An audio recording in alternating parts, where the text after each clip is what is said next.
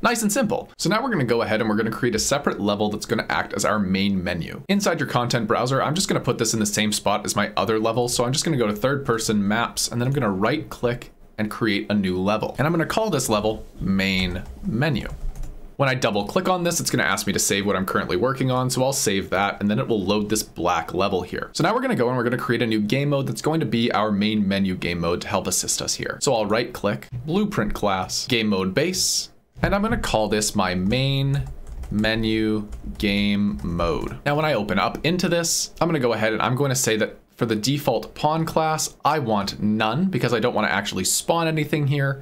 And then everything else should be okay. And then I'm going to compile, save, close. Then from here, I'm going to go into world settings. If you can't see world settings, then I would recommend going window and then clicking world settings. That'll bring this little page up here. Then I'm going to change my game mode override to be my main menu game mode. So now what we can see here is when I hit play, I'm in the abyss and no pawn spawns. This is what we want for the main menu. So now what we're going to do is we're going to go and create a different widget. And I'm going to open up my widgets folder, and I'm going to right click, go to user interface, and then hit widget blueprint.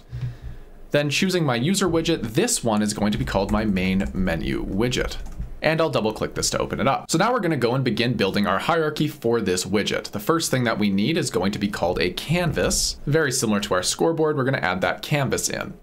The next thing we're going to need is we're going to need two different buttons. So I'm going to make two different children from our canvas that are just two different buttons here. Then next, each of those buttons I want to have some sort of text. So I'm going to add text as a child to each of my buttons here. Then from here, I'm just going to make things more readable. First, button 55 is going to become my game start button. And button 96 is going to become my quit button. Now inside the game start text, I'm going to change this to be my text, just to make that a little bit easier to read. And I'm going to go down here and change the text component to just simply be called game start.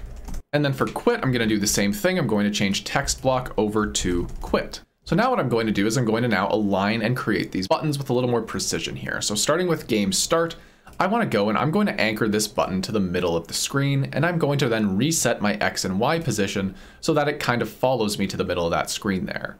The next thing I'm going to do is I'm going to change my alignment to be 0.5, 0.5, so that it properly sits in the middle of that anchor. The next thing we can do is we can change our position. So let's say I want this button to sit higher above our anchor. So I'm just going to move that to about there. And then I'm going to click this little size to content button so that it automatically makes my button a little bit happier. Next, we're going to do the same thing to quit. So I'm going to go into quit.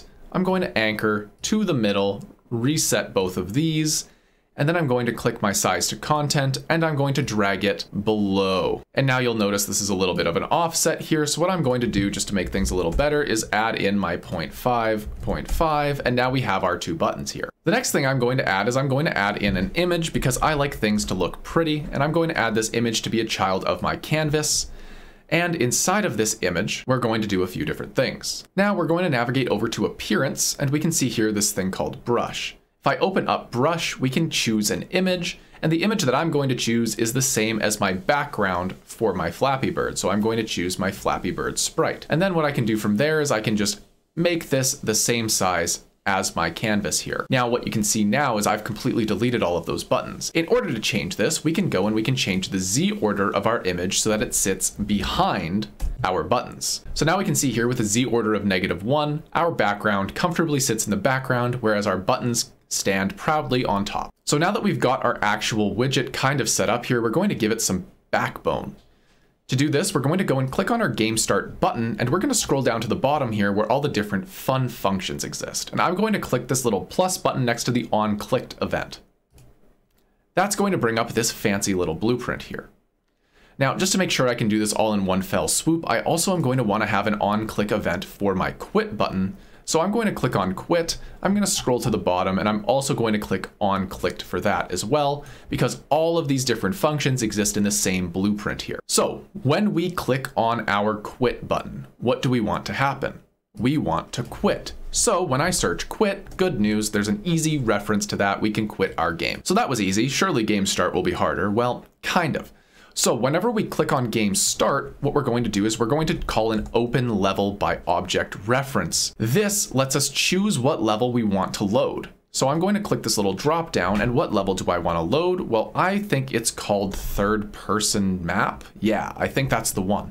So I want to load third person map whenever I go and have this occur. So then from there, if I hit compile and save, that will kind of save my changes, and I'm just going to throw this out of the way for now. So now we have to actually make this main menu appear. To do that, I'm going to add it into the level directly. So if I hit this little blueprint-ish looking button here and I hit open level blueprint, it will bring up my levels blueprint. And here it is. So what we're going to do is we're going to say when we begin playing, we are going to need to create a widget. Which widget are we going to create? Well, this time we're going to be creating our main menu widget. And then after that's done, we're just going to add this to the viewport. And we're going to make sure that we're actually giving the return value or the widget we created over to our viewport to be added. Compile, save, throw this off to the side, and now let's hit play here. Well, that's looking tasty. The background's obviously not ideal, but overall that things are moving in the right direction here. Now this might come down to an issue of resolution. When I hit these 3 dots here and I hit run as a standalone game, let's see what happens. And we can see that if we're running it as a standalone window, everything looks proper. But we're perfectionists here, so if I reopen this main menu widget, and I can close out of my world for now,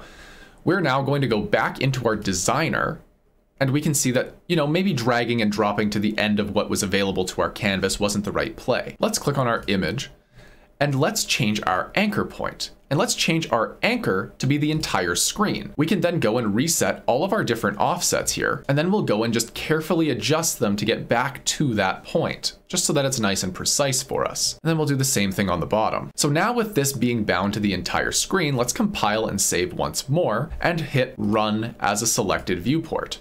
We can now see that this is now properly matching our size. Now to test our buttons, when I hit quit, things quit. That's ideal, that's what we wanted. And then when I go and hit game start, we can see we load our level. But things are a bit awkward. You can see there that my mouse appeared for a second. So let's run back through that one more time. When I hit play here, we can see that my mouse is still visible on screen. Is there a way that we can adjust this? And the answer is yes. So we're gonna go back into our main menu widget here, and we're gonna go back into our graph. We're gonna add a couple extra nodes here that are going to make our lives a lot easier. So first I'm gonna zoom out and I'm going to scroll up to this event construct here. This is saying that when this widget is made, please do this. In order to deal with our mouse, we do want to set up a couple things. First, we do want to use our mouse within this widget. First, we don't really need to drag off of this yet. We need to get a reference to our player controller, and we can do that by saying get player controller. And once we drag off of this, we are going to go and we're going to look for something that's going to let us to show our mouse or not. So when I type in show mouse, we can see that we have the ability to set that with this node here.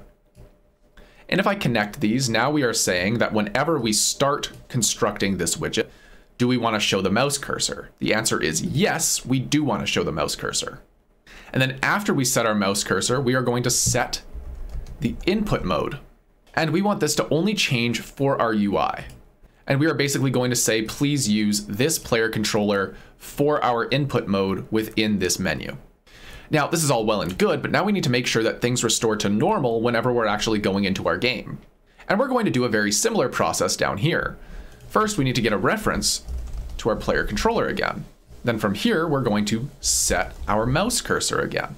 And once we connect those, this time we do not want to show our mouse cursor anymore. And then just like before, we're now going to set our input game mode, and we're going to make sure this is now for the game only. And we're going to go and we're going to connect our player controller there. So now, nice and simply, we're going to have this system that whenever we're creating our widget, we're going to say, please use the mouse and let the mouse be used for UI. But whenever we go ahead and click on game start, we're going to get rid of that mouse so that things look normal. So compile, save, close, hit play here. We can see our mouse is good. I can click around, everything's fantastic. And when I hit game start, my mouse disappears and I'm playing my game as expected. So that's a nice, good main menu for you to use whenever you want the basic functionality, but not necessarily anything much deeper.